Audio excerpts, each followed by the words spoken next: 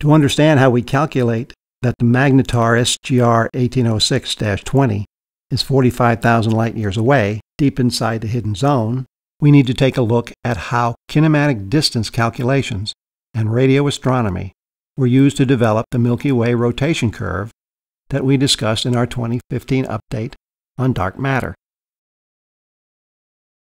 The best way to map out the rotation curve for the galaxy's disk is to measure the orbital velocities and distances of gas clouds and star-forming regions across the galaxy. These are the H1, H2, and molecular clouds we covered in our segment on star birth nebula. These are the best objects to analyze for three reasons. 1. They trace out the spiral arms, like we see here with Andromeda. 2. We can see them clearly at great distances using radio astronomy. And 3. There is a good way to calculate their distance for the inner part of the galaxy. We need radio astronomy because stars are not good candidates for building a galaxy-wide map. This is because we cannot see stars in the plane of the galaxy's disk beyond 6,000 light-years due to the dust in the interstellar medium. The dust absorbs and scatters the light that passes through it. The further the light has to travel, the more of this dust it encounters, and the dimmer it gets. This is called extinction. But gas clouds radiate radio waves, and radio waves pass through dust particles untouched because their wavelength is much larger than the size of these particles. We can see these clouds all across the galaxy, including the hidden area behind the central bulge.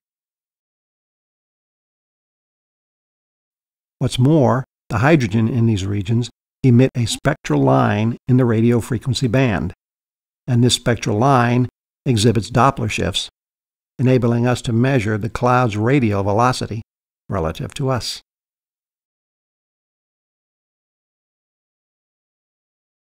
In this line of sight reading, we see a number of peaks. Each one represents a cloud. Peaks have different frequencies because the clouds have different radial velocities. The maximum peak is from a cloud that's radial velocity is close to its total orbital velocity. We can use the Doppler shift of dust clouds to find the kinematic distance to the object and calculate how fast it is rotating around the center of the galaxy.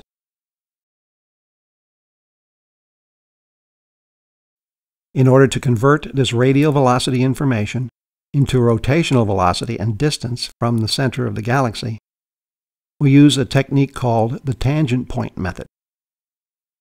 First, we take a line of sight look for clouds. Having found one, we adjust the longitude to get the maximum radial velocity based on the Doppler shift. This will mark the cloud's closest approach to the center. At this tangent point, a line to the center will be perpendicular to the line of sight. Here, the radial velocity of the cloud will be equal to its rotational velocity around the center of the galaxy. We can calculate its distance from the center and its distance from us with a little trigonometry. So, for clouds closer to the center than we are, we can scan the sky bit by bit and create a map of the rotation velocity and distance for the inner galaxy. This map can then be used to find distances to all the clouds and the stars they contain, as long as they are closer to the center of the galaxy than we are.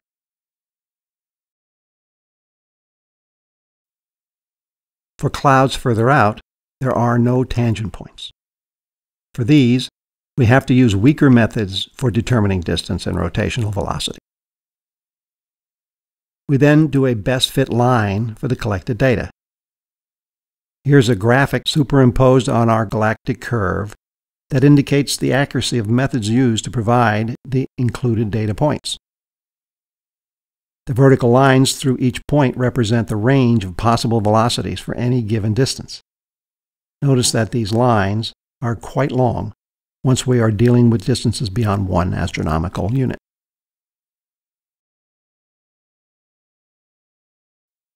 For magnetar SGR 1806-20, A number of astronomers have connected it to the giant molecular cloud Westerhout 31. Its longitude is 10 degrees. Using the rotation curve, it is estimated to be 45,000 light-years away, give or take 5,000 light-years.